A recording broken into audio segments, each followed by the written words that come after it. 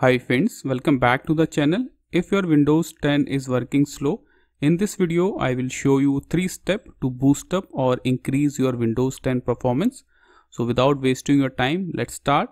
But before we start, make sure you have at least 10 GB of free space in your C drive. And this is important.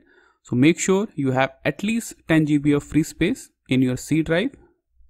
Now move on to our first step. Disable all the startup applications. So for this, right click on the taskbar, then click on Task Manager, then click on this option More Details, then click on this Startup tab. So these are the startup applications. So disable all the startup applications. Right click on it, then click on Disable. Again right click on the application, then click on Disable. These applications run automatically in the background and which makes your PC slow. So disable all the startup applications. So all the startup applications are disabled. Now cut this window. Now move on to our next step. Go to your search bar. Then type View Advanced System Settings. Then click on this option View Advanced System Settings. Click on it. Now click on this Advanced tab. In the performance column, click on this option Settings. Now select the third option, Adjust for the best performance. Select this option.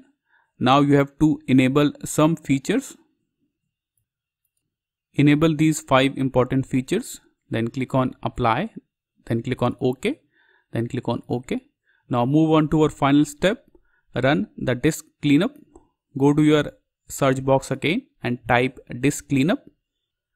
Then click on this option Disk Cleanup. Now select your C drive which contains your operating system. Select your C drive, then click on OK. Now click on this option Clean up System Files. Select C drive, then click on OK. Now you will get this window. Now tick all the options. Tick all the options, then click on OK. Now click on this option Delete Files to delete all the temporary files from your system. That's it. Now restart your system and these 3 steps will help you to boost up and increase your Windows 10 performance. So this is all for the video. Thank you.